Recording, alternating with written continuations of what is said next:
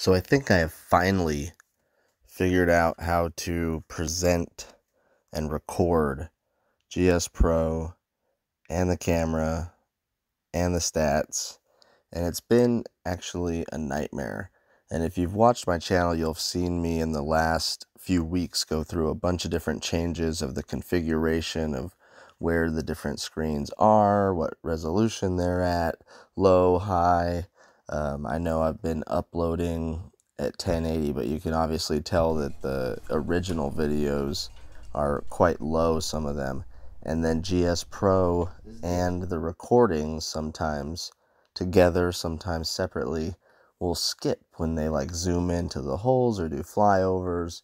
And that's partly because my computer sucks and is really old, and I have a GTX 970, which is honestly the cheapest and best thing that I could afford that was an upgrade from nothing, because I didn't even have a GPU.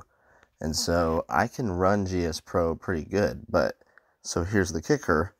When I first started, I had GSPRO and then all the cameras running separately with memory cards of their own, and I had to sync all the video up and layer it on top of each other, and that was a pain.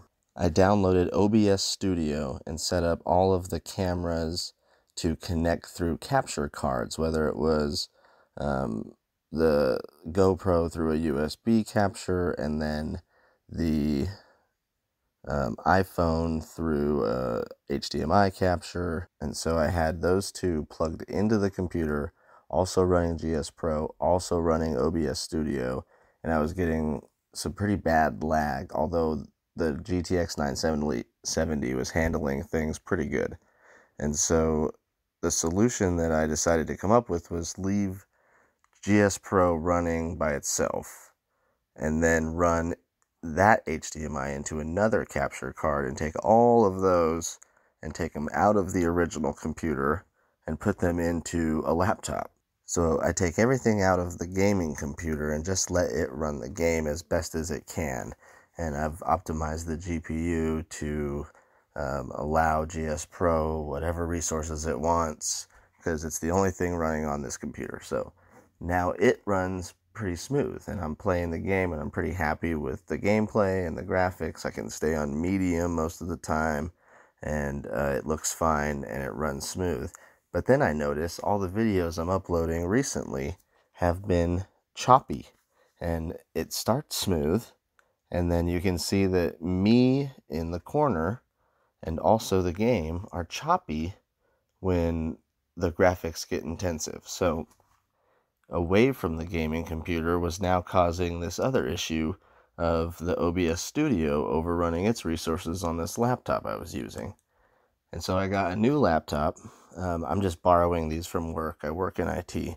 So I switched out an older one, grabbed a slightly newer one, upgraded it, put all my stuff into it, got the audio working, tested it out today, and I'll show a little clip here, but I think I finally figured out the settings in OBS Studio, the quality of all the resolutions that need to be, the resolution that the game needs to be, and Aberdeen at sunset was a little dark on my settings, so I just got to go in and mess with those new lighting settings for all the courses and get them optimized, because mine tend to come out a little dark on my screen. But other than that, I really pray to God I finally figured out how to do OBS Studio in general, because I was new to that, do golf simulation because I'm new to that, and keep it under $1 million,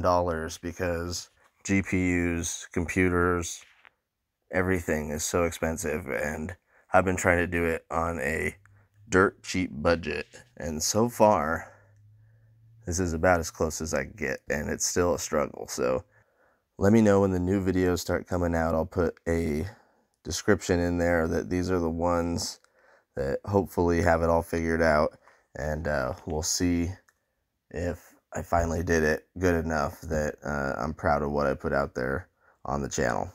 If you're someone who's thinking about subscribing, I'm trying to get to 1,000. get some monetization, then I can buy a gaming computer and everything will be great. So if you want to help out with that, click the red button and you'll see courses, course uploads, updates. Side note, version 1.3.3 just came out today, I believe, and today's Wednesday, and it had a bunch of fixes as well for the 1.3 original update. So go get that download and let me know in the comments how you're liking everything.